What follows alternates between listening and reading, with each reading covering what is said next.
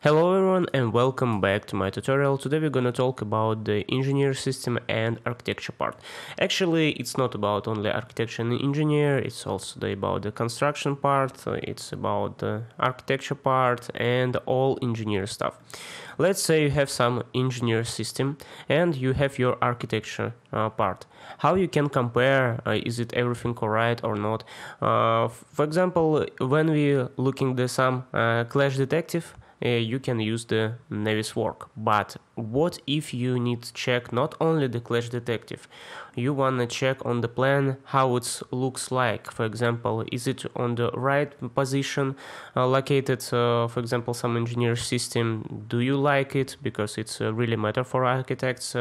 Is it really looking the nice or it's really worse, for example, the some engineer system going on the visible part of the architecture, and this is really matter to understand where is that your system.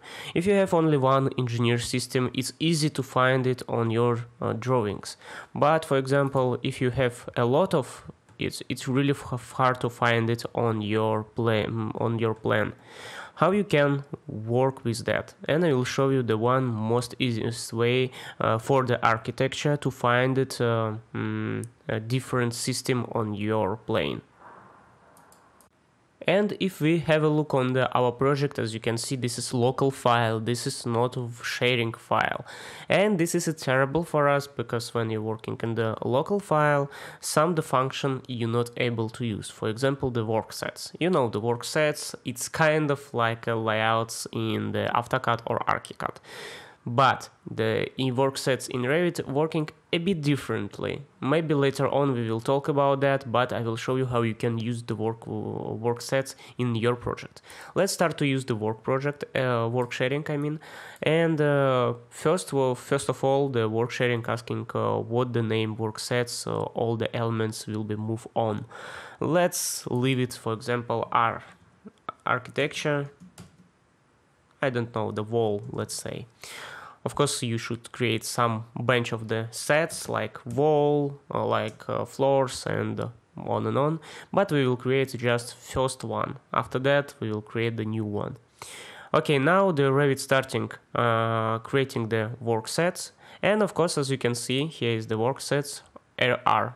And as you can see, it's owner me. We will talk about the owner and opens and visible in view in the other tutorials. Today it's not about it. Let's create the new layer. Yes, I will call it layer. Let's create the new set or layer 02, and it will be RVT, so it means that it's the Revit file, and we will call it MEP ventilation. Right, so we will call it, for example, ventilation. Okay, so here we are. This is second one. Why I did it, why I say this is RVT, because as you can see here on the 3D it will be better to see. If I will select this file, this is RVT file, as you can see, and we will move it to the another worksets. Now as you can see, the worksets it's AR wall, but it's not correct. We'll change it to the work set. It not will change anything here, but work set now what can do? For example, we can now go to the work set and we can switch it off. For example, this one, I will switch it off. I don't want to see it. And once you will do that, you not will see it. So this work set's also working like category visible view. You can hide everything what under this work set. But the nicest thing what we will use in this tutorial, we can see different work sets on your screen. How it's working? Here is the small button work sharing display off. Let's call it. And as you can see, work sharing display off here. And here you will find the work sets. Let's click on the work sets. Once you will do that, Revit automatically will colorate different worksets with different colors. Now you can see directly. The magenta one is the workset calling the AR wall, and the red one it's the RVT MEP. So as you can see, now we can clearly see where's our ventilation and where's our architecture. Of course, you can create a lot of different work sets. Let me create the new one. I will say it's the 03 structure. Just let's say structure column.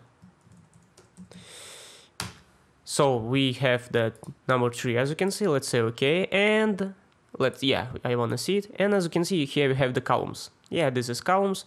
Right click, let me, I will select all in this visible view, and I will move it on to the worksets number 3. Once I will do that, as you can see now, it's have the different color. Again, now it's more easy to see where is our construction site.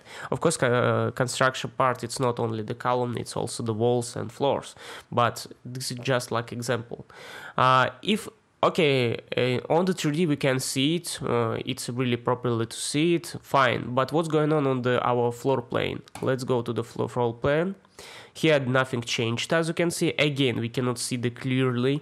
For example, can you tell me where is our, for example, the construction wall? For example, this will be a structure wall. Let me will change it. Can you easily recognize it? Where is that? Of course, no. You need time to check it. But if you will go again to the worksets and you will change it to the workset, you will see clearly, here this is structure wall, fine. Here is my engineer part, and as you can see here is going the ventilation, easy to find it. Where you can use it, for example, when you're checking your model and you don't have a time, for example, to use some filters, creating the filters, you don't have a time to exporting to the Navis work, and maybe they will have some problems with the model. For example, I don't know, if they don't have some assembly code, and if, for example, if the model don't have assembly code, it will be hard to find what is that. As you can see, where's the assembly code here. And as you can see, nothing, right? So how you will find it? It will be hard.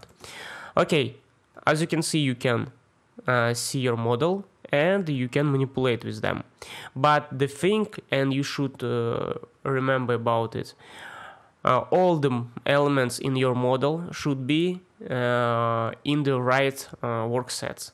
For example, here is my, as you can see, floor. If some architecture or another someone in the project will not correctly put the element in other work set, you will see this situation. And as you can see, now it's not so workable because we get some another element in not right work set category. What else we can do with work sets when we're checking our model? We can go to the work sharing display and we can manipulate with some graphics here. For example, shared levels, I don't want to see it at all, I don't care about that. And for example, column, I don't want to see it on this level.